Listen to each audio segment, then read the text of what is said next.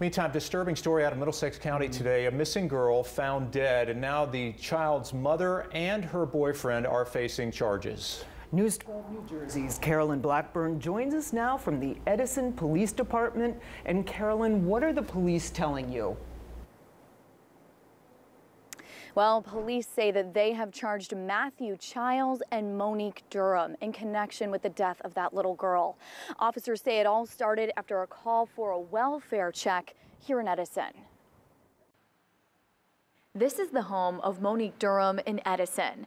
Officers say they were called here last Tuesday to check on Durham's two 5-year-old little girls.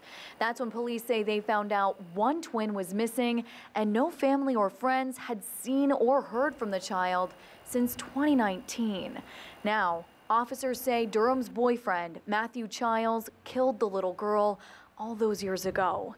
He's now facing a first-degree murder charge, and Durham has been charged with endangering the welfare of a child. Danny Tromboli lives in the same complex and knew the couple. It's horrifying. Awful. It's disgusting. Cops were here for a couple hours, probably about like 4 or 5, I would say. Yeah. And it was just a disaster here.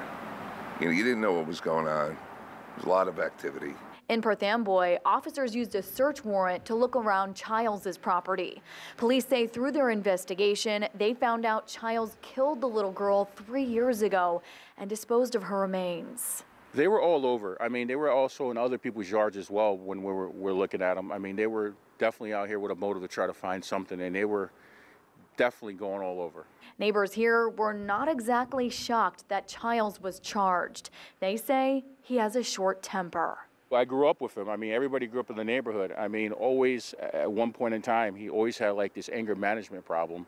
Like he would always lose control. You hear him screaming, arguing with his parents, his mother. It's unfortunate. Now, both Childs and Durham are locked up right now at the Middlesex County Adult Correctional Center. In Edison, Carolyn Blackburn, News 12 New Jersey.